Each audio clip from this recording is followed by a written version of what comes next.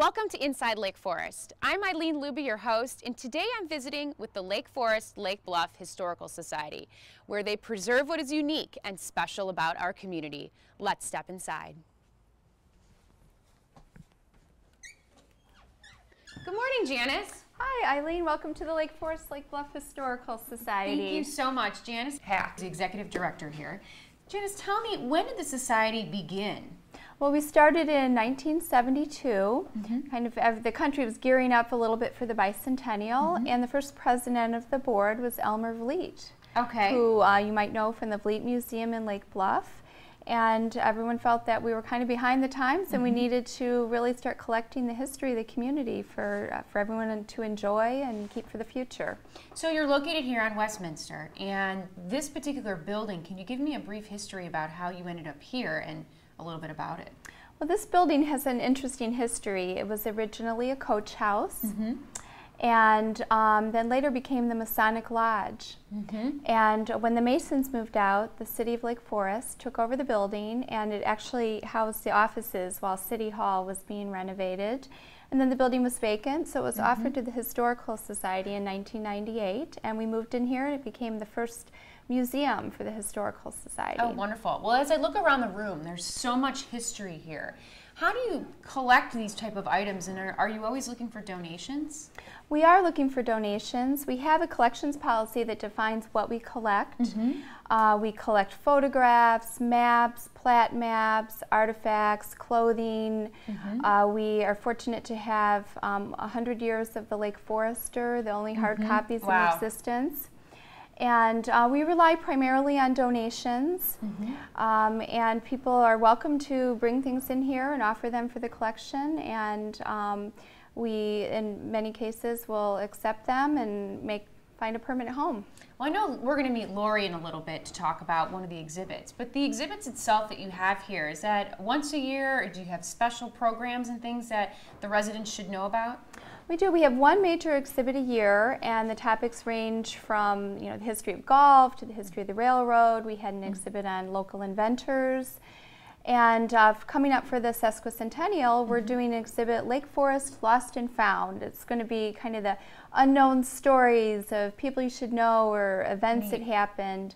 And it's a chance to kind of bring these back to life and celebrate the last 150 years of Lake Forest. Oh, fantastic. And I don't know how many residents actually make it over here, but as I look around the room, there's just so much history that really shouldn't be missed.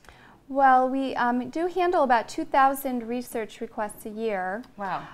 So in addition to our exhibits and our public programs, our lectures and tours, we also have a research center where people can come in, research their own home, or do genealogy research. We have a lot of businesses that will come in and research their history. And those research requests come in person. We have them over the phone, email. We get them from across the country and all around the world. Wow. Now, when is the building open for the public to come and view the exhibits?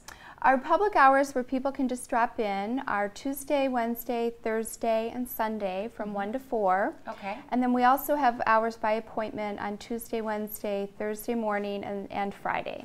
The website is www.lflbhistory.org. Well, Janice, thank you so much. Thank you. And I look forward to seeing the exhibit now. Great, thank you.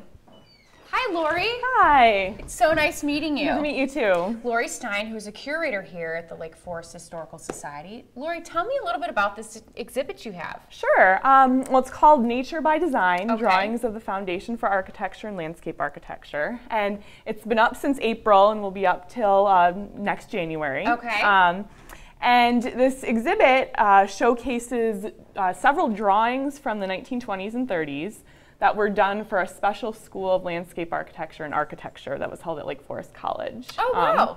It was called the Foundation for Architecture and Landscape Architecture, and it was started by members of the Lake Forest Garden Club and some of the landscape architects and architects they employed at their own homes. Oh, wow. And the goal was sort of to educate student landscape architects and architects to work together. Okay. Because in their universities, they were in different departments. You know, the landscape architects would be in the horticulture department, and the architects would be in the engineering department.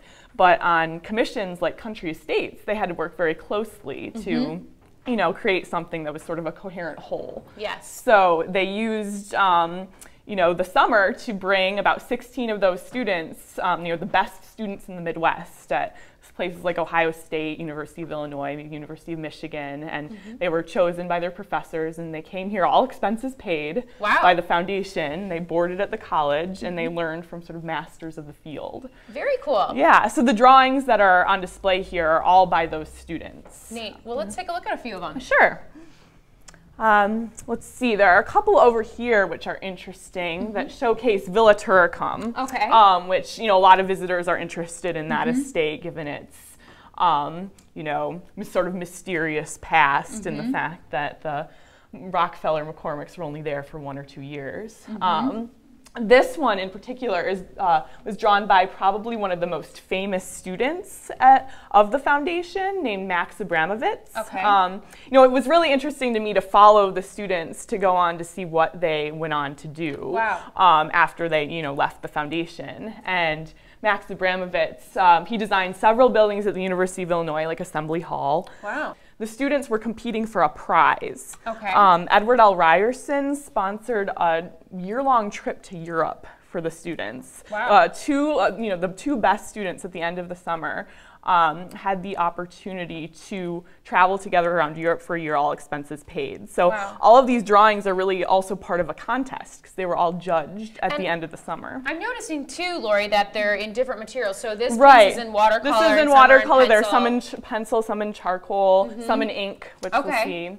So yeah, lots of different mediums. But so this one is from you know, a market in Italy. So they, you know, they would go they went to Italy, France, and England, and you know, the two students, one landscape architect and one architect, would travel together. Neat.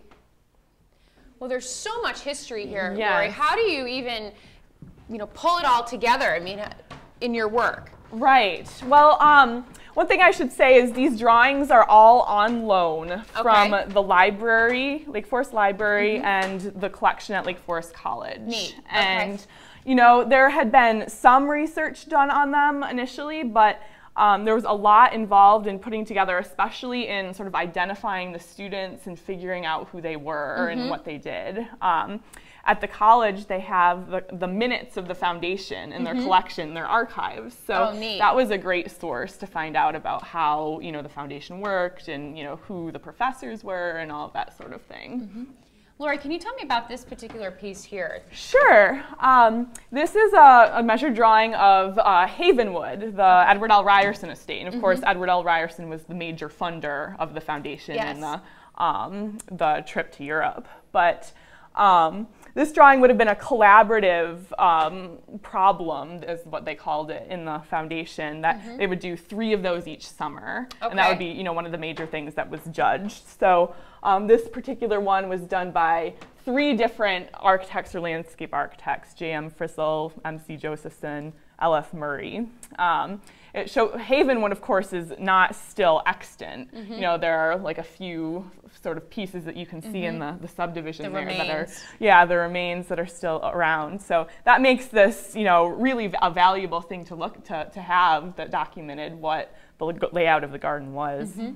Now, Lori, this particular exhibit is going to be around till probably the end of the year. Right. So there's still some time for a resident to come in and really take a look and get a tour from you and learn so much more. Right, definitely. And, you know, one thing we tried to do was include recent photographs or historic photographs of the places that were sketched so people could, you know, have sort of a context for it and see either how they changed over the years or how they remained the same, like the Schweppe pool there. Fantastic. Well, Lori, it has been such a pleasure meeting you. Thank you for taking the time to show me this tour, and I look forward to seeing you again at the next exhibit. Great, yes, thanks.